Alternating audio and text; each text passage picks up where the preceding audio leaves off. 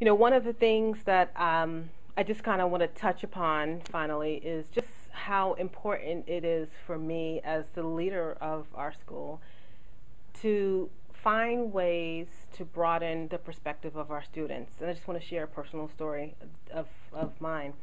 I'm originally from New York, so I'm not native to Sarasota, though I've been here for 9 years and love Sarasota. But one of the things about growing up in New York City, from the Bronx, one of the things about growing up in New York City is there's no end to just the resources that come through some of the inner city schools.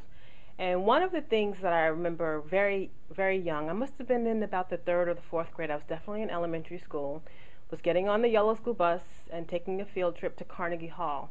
And I didn't know what chamber music was prior to that experience. I think even on the bus, I remember our teacher talking about chamber music, and it wasn't going to be a full orchestra. It was going to be, just several different individuals kind of playing. She used the word playing music intimately. I remember thinking, what does that mean? We went into Carnegie Hall. I had never been there prior. And it was something that really made an impression on me, a very deep impression on me.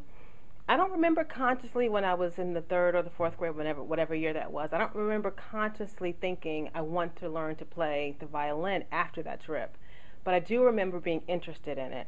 And just a few years later, when I went to middle school and the opportunity arose for me to learn how to play the violin, and then a few years after that, the opportunity arose for me to, audition for some community orchestras for children in New York City. I definitely realized that it was something that was a passion, that I can relate back to that first field trip experience that I had when I was in elementary school.